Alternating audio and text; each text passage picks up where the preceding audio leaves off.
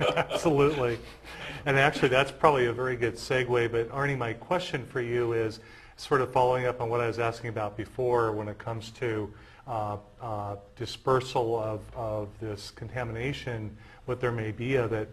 You indicated some is going into the atmosphere and a piece of this is going into the ocean and parts are going into the debris field and the rest is spreading out over land.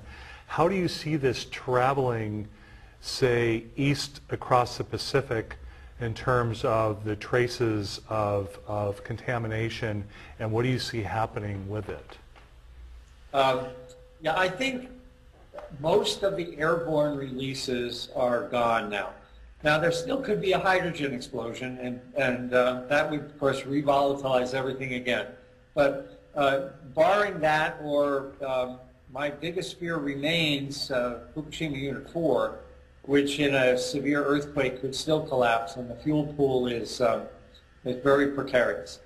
So barring an earthquake that knocked over Fukushima 4 or a hydrogen explosion, I think most of the airborne releases are over to a large degree. They're still going to be releasing cesium, but not anywhere near as much as in March or April. So we're at a point with the airborne releases where we can't run and we can't hide, and it's pretty much uniformly distributed. It did fall more heavily on the Cascades in your neck of the woods. It seems like as the moist air moved across the Pacific, it hit the Rockies and dumped on the Cascades. We have data from Portland and in the Oregon area that shows around 80 becquerels per kilogram in the soil. So it's there, but it's not as significant, I believe, as what's happening in your ocean. It's slower though. You know, the ocean currents move a lot slower than the air currents. So I think we've got a slug of cesium and other things that are being picked up by the benthic organisms and working their way up the food chain into the top of the food chain animals like tuna and salmon. I love salmon, and I'm eating as much as I can this year because I'm a little bit concerned, 2 or 3 years out, that we'll start to see increasing cesium levels in it. Yeah, that's just a frightening prospect, and I think it's one of those things. David Bloom and Jay Nichols were on last program, our viewers would recall, and one of the things we were talking about is what is happening to our food security here, because you take out, let's say the Gulf provides what, maybe a tenth or a third of our seafood? About a third of our seafood. It's one of the most productive areas around the United States, and certainly competitive in the rest of the world in terms of different seafoods, absolutely. And then you multiply that impact, and in that China Sea and the Sea of Japan and stuff, you've got some pretty tight competition for food resources there. Yeah, you have a lot, yeah. I wonder what the implications are for those nations and peoples that are dependent on that immediate sea life area. And Arnie, do you have any data that would talk about when it would be before we'd see, wow, don't eat that seafood because people are actually coming down with something because of that, or the seafoods, how long would the sea life live? I wonder if we would even know that. Well, there was a paper out about a week or two ago that discussed the fact that the cesium concentrations in rivers hundreds of miles away are increasing, not at the top end of the river, but as the river goes down, it seems to be accumulating it more and more and more, and they're seeing it in the soil. So I don't think we're at the end of the issue of contaminating Sea of Japan or the Pacific from the runoff from land.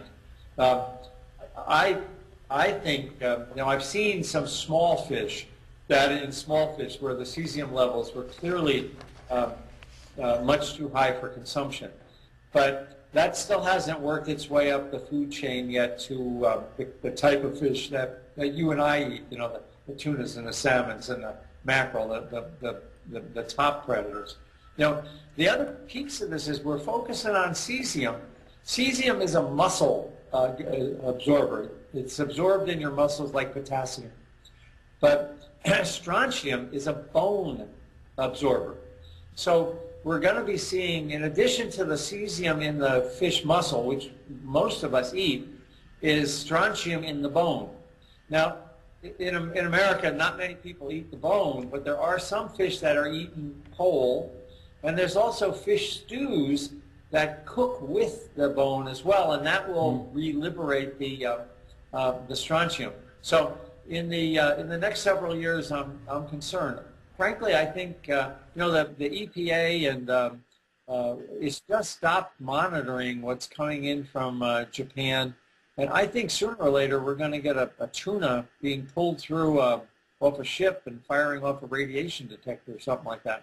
I don't really think that on the West Coast the government's doing a very good job of monitoring this. Arnie, I want to confirm something you just said. I wrote a column in my Sentinel column back in August about a Woods Hole Oceanographic Institution study that's funded by the Moore Foundation, and they've had some cooperation from the Japanese government and from TEPCO, the power company.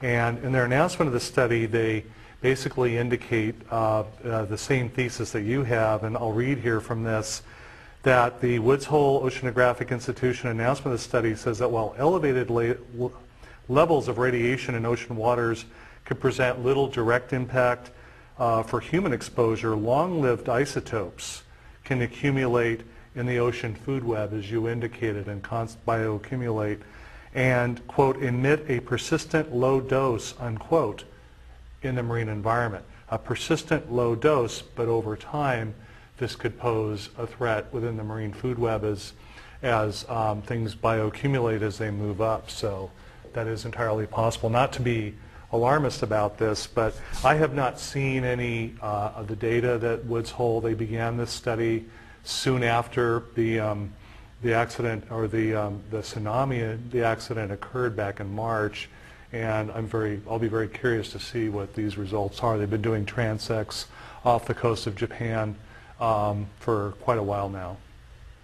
I think you're right about the low dose issue for those people on our side of the Pacific, Australia, and quite likely Hawaii.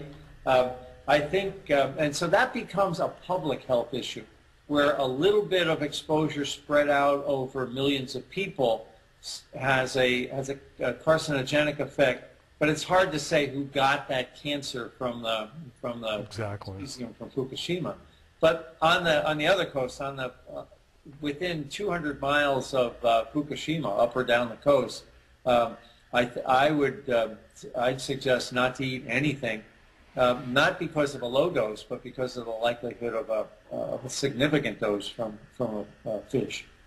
Yeah, I was just talking to a good friend today, and they mentioned that their daughter had been selected to do a sister city swap in the coming year, and that she was going to be going to Tokyo as part of this sister city swap. And I said, wow, are you going to allow her to do that? When does travel and tourism and stuff like that look really ill-advised to you? I mean, with regard to Japan, would you send your kid? We have questions like that on the website, and frankly, there's so many personal issues that play into it that I really don't give advice about, should I move, or I've had people call and say, should I get pregnant? It's like, I really try not to answer that. Totally respect that. Okay. So many personal variables involved. Yeah. Well, it's interesting. Another issue, of course, is just the issue of information. And one of the things that stunned me back when Deepwater Horizon first erupted and that catastrophe was going on is that BP could declare a no-fly zone in the Gulf. And a corporation could declare a no-fly zone. And now with Fukushima, what kind of challenge is it for you to get information from the source? Because it seemed like for the first couple of months, there was nothing coming out of there about what was really going on. Well, that's a great question. The releases from BP. I mean, originally they were talking about 1,000 barrels a day, and then it went up. That's called the source term. If it was a nuclear plant, it's the source term. And I saw it at 3 Mile Island, where the nuclear industry and the NRC deliberately downplayed the source term.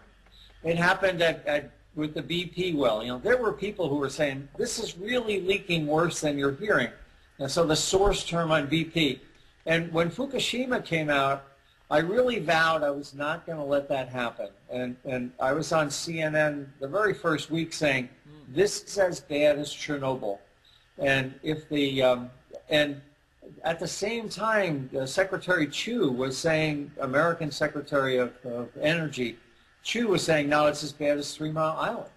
That the TEPCO and the Japanese suppressed that information for 5 weeks.